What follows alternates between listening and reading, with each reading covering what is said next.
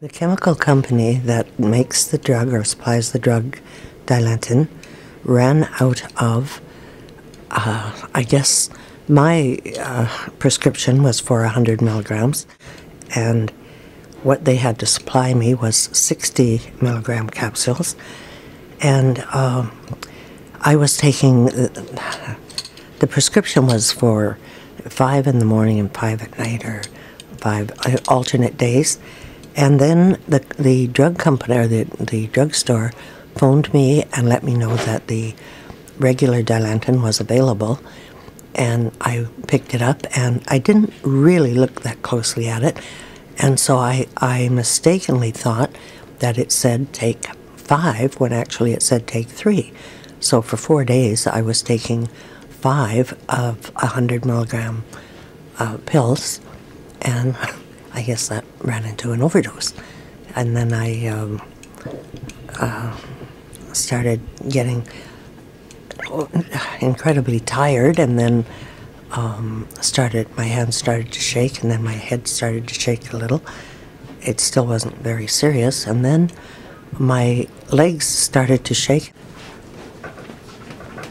like that, and it wouldn't stop. Only it was much more violent than that. And I couldn't navigate. At that point, I thought I'd better call the paramedics, and they brought me to the hospital where they diagnosed it as an overdose of Dilantin. Can you open your eyes for me? You kind of have to work at it, don't you? I want you to just watch my finger way over here. Now up. That's sort of oscillatory, isn't it? Okay. How do you feel right now?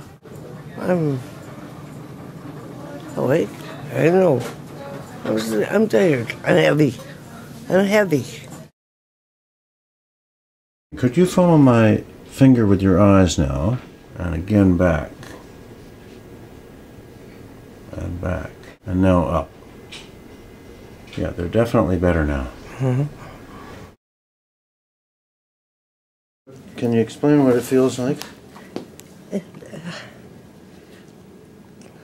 Just uncontrollable shaking. Oh dear. Oh, that's very unpleasant, isn't it?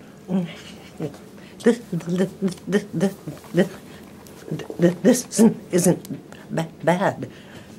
We know that it'll stop on its own, don't we? Yes. Because it stopped even earlier today. It always starts with the hand. The hand stops shaking, and then just for no reason it'll just stop. Are you capable of standing up now? Can I see what happens if you try? No, I think.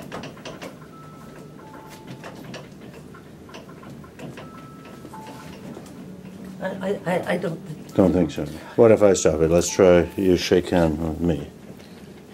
That's now making me shake too, isn't it? Sorry.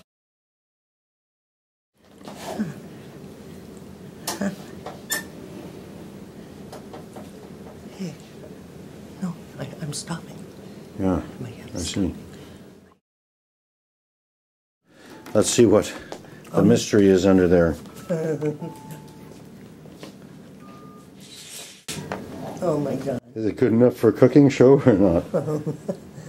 I've seen worse. The peas look okay.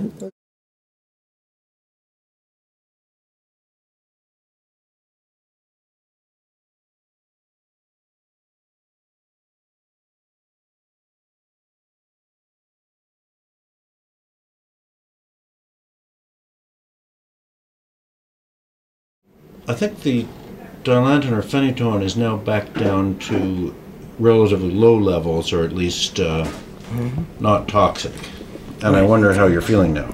Much better. Yeah. Today I went for a nice long walk. Just try this trick with my finger if I hold it here, where you touch it and then your nose. And go back and forth. That's right, as fast as you can.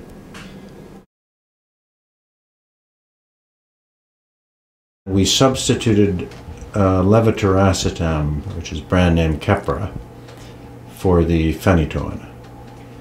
And we kept you on this low dose of clobazam. And I'm just wondering how you feel now. I'm feeling very well. Very much better. I have had no side effects from the new medicine that I am aware of. I have not woken up in any strange places.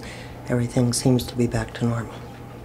Has there been any unusual movement at all or not? None at all.